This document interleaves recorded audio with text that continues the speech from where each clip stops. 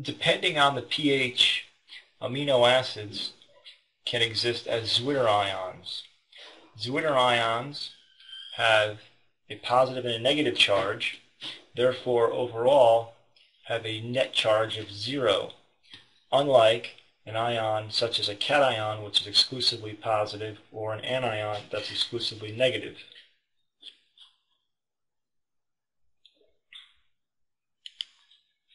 Particular amino acids exist as Zwitterions at particular pHs, and the pH is denoted as Pi. So you could select any one of these amino acids, and at that particular pH they will exist as a Zwitterion. And at other pHs they will exist exclusively as a cation or an anion. We'll take a look at that next.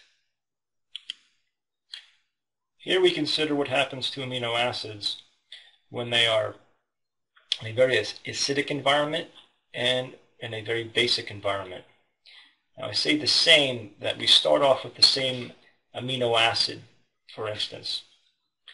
And when we put this amino acid in a very acidic environment, we flood it with hydrogen ions, or H3O+, and we remove that negative charge because the H+ latches onto the O negative.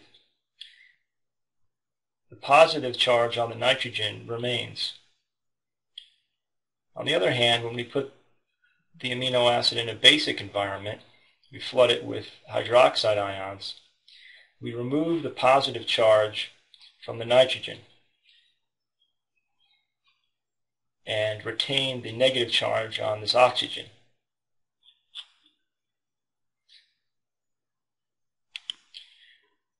This slide summarizes the ideas that were just presented. Here's an amino acid in a pH equal to its Pi, or its isoelectric point. At its Pi, it has 0 charge because it has a positive and a negative charge on it. When the amino acid is placed in a very basic environment, such as pH 10, we remove the positive charge, therefore it exists as an anion.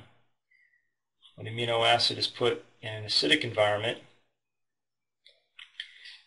we remove the negative charge and retain the positive charge. Therefore it exists as a cation. And finally, amino acids are least soluble in water when they exist as Zwitterions, because their overall charge is 0. Amino acids are much more soluble when they are in a pH above their Pi. That's where they exist as anions, or they are in a pH below their Pi. It's where they exist as cations.